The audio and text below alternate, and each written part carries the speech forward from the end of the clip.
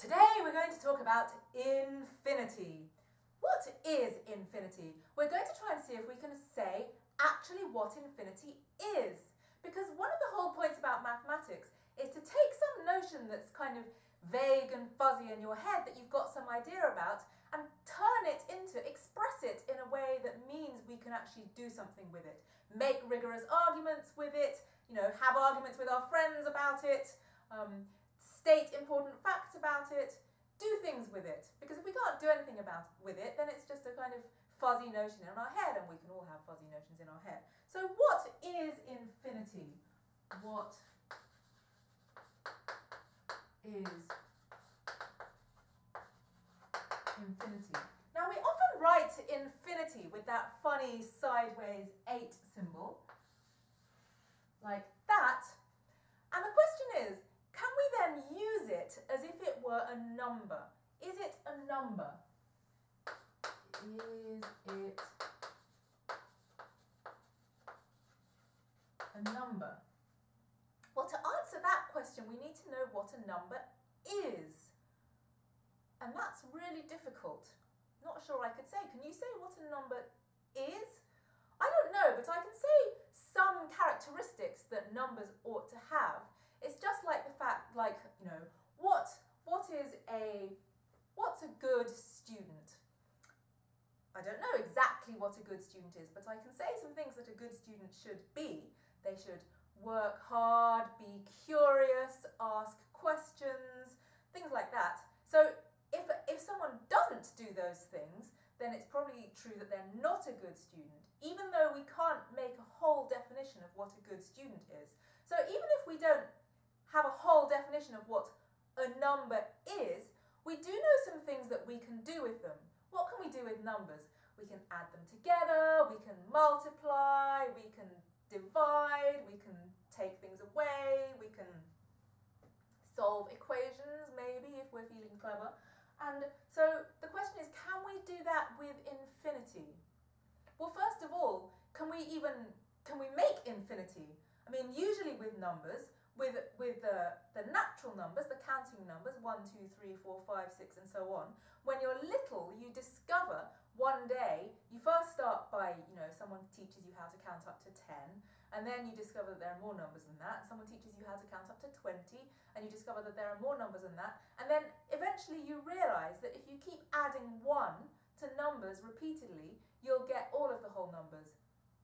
And suddenly you realise that there is no biggest number. It's not that there are 1,000 numbers or, what's the biggest number. There may be the biggest number you can think of right now, but you can always add 1 and get a bigger one. So, can we make infinity by adding 1 repeatedly? Can we make infinity by adding 1 repeatedly? What do you think? Doesn't seem quite right, does it?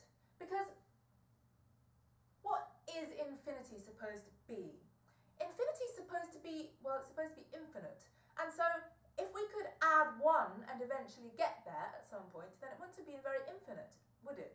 To be infinite, it should mean that we never get there, no matter how many times we keep adding 1. So this doesn't sound like a very promising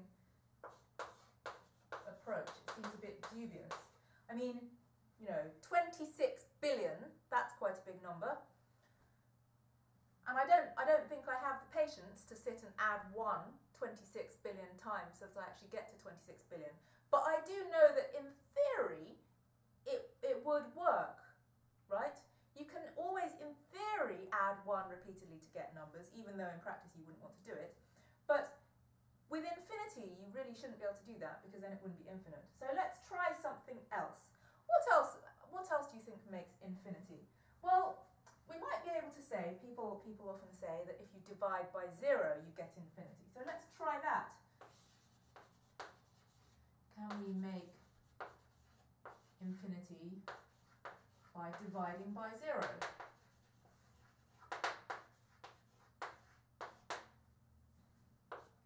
So you might try doing 1 divided by 0. And you might try declaring that that's infinity. Well, let's try doing some things with that, shall we? I mean, what if we multiply both sides of that by 0? Let's try multiplying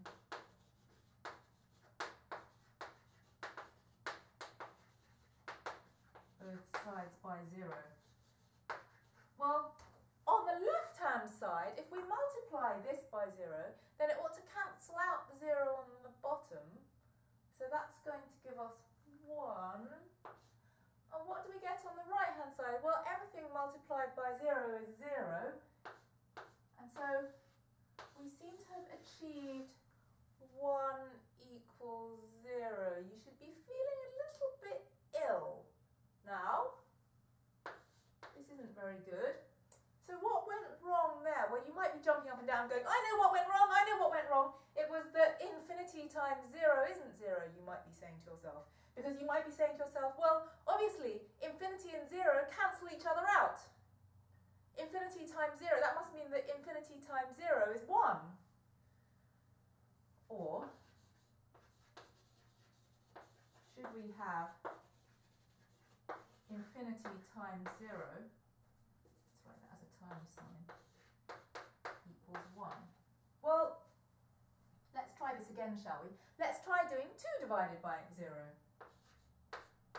What's 2 divided by 0? Well, everyone always tells you that if you divide by 0, you get infinity. So 2 divided by 0 is also infinity. Now what? Well, if we multiply both sides by 0,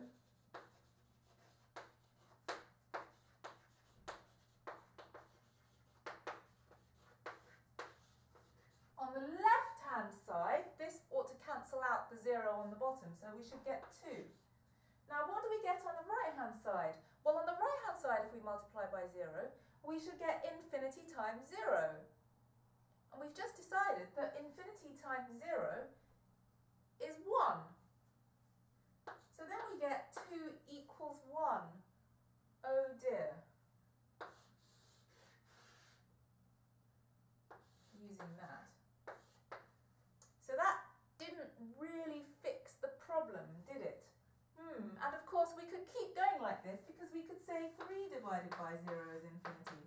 We could say 4 divided by 0 is infinity.